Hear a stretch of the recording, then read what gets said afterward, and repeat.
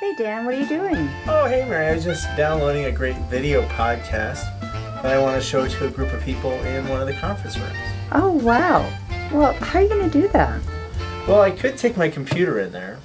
Yeah. But That's so 2005. it is. It's great, but it's kind of old school. So what I thought I would do is I would use the iPod and put the video from the video podcast on the iPod, and then just gather everybody around this little screen, and we could share the headphones to look at it. That could work, but I have a better idea. Really? What's your idea, Mary? How about if you plug into a projector? Well, that's a great idea because, you know, because I was part of that iPod initiative, I have this great cable that plugs into my iPod and will plug into a TV or projector. So I just have to sync it up here. So let's sync it up. All right. I'm gonna take out my USB cord and we'll plug that in. And I'm gonna plug it into the computer.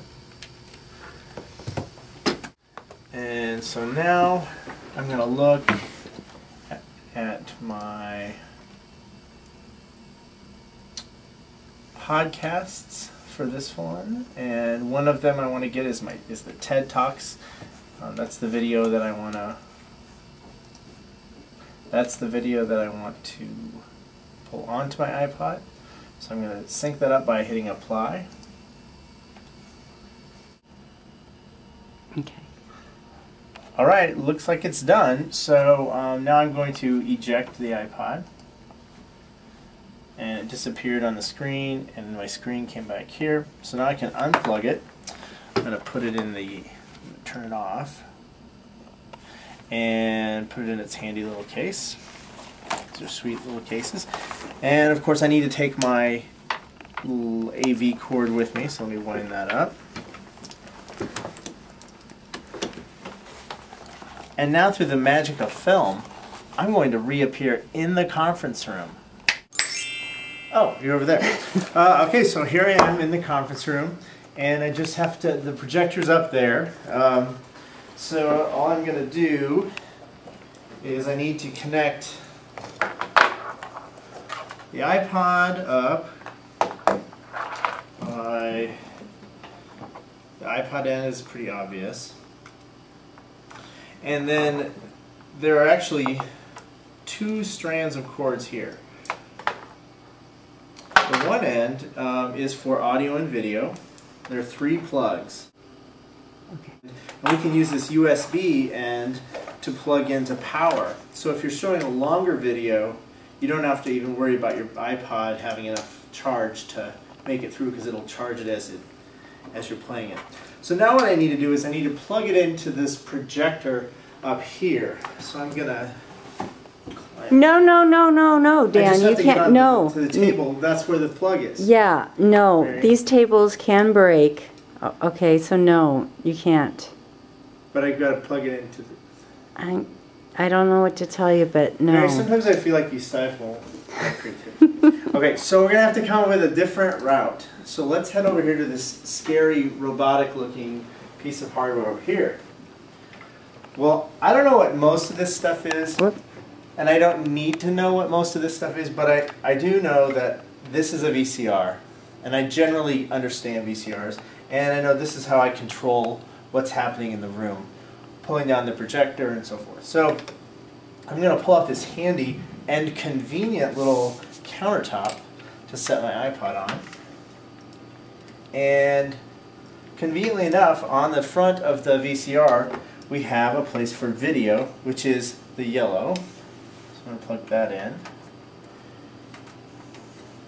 And the audio is red and white. It doesn't matter which one you put in which. I'm going to plug in the power down here. Okay, so now I'm powered up. It's charging. Now I need to get, of course, the projector turned on.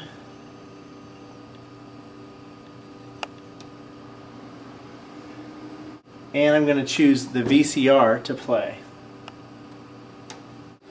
Okay, so now we have it plugged in, but what we need to do is make sure that everything's turned on. We of course have our projector turned on, and I've turned on the VCR as the input for the projector. You can see it's on, but it's showing channel 2. With this plugged in, though, I can change the channels on the VCR. Ready? Mm-hmm. And you can see that it's changing down here. I change it down to F1.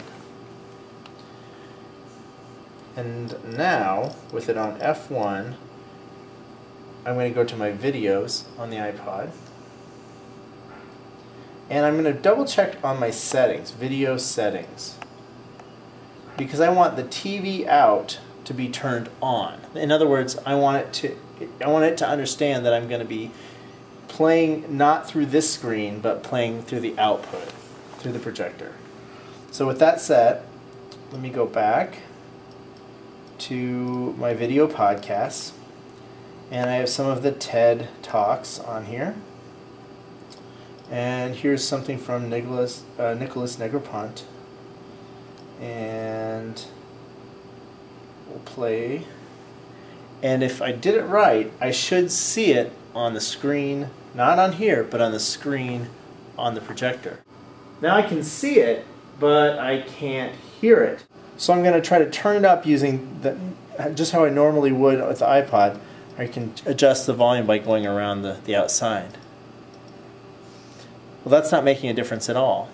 So maybe it's that the volume is turned down in the speakers in the room. So let me try those. With my audio turned up to a reasonable level, I'll hold down volume up. Let me say, illustrate this, at least as best I can, in the world of entertainment.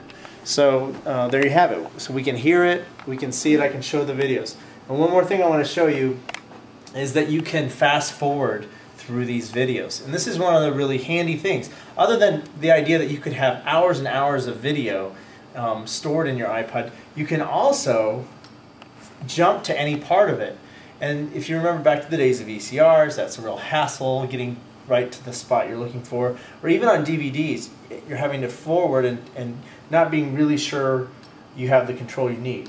Now watch what happens here. Normally I turn my volume by moving around the outside, but if I click again, so I have 2 clicks, I have a diamond there, and I can move that diamond along the timeline for the movie by just moving around the circle. So I'm jumping, I want to jump right to 4 minutes and 30 seconds. So I'm right there. And I click the middle button, and I'm there. Approximates thinking about thinking, but teaching kids. Wow, Dan, that was great. I know, and I didn't even have to stand on the table. So when I'm done, all you have to do is unplug. Of course, carefully unplug from the VCR. And I'm going to turn off my projector. And put all my stuff back in my handy little bag.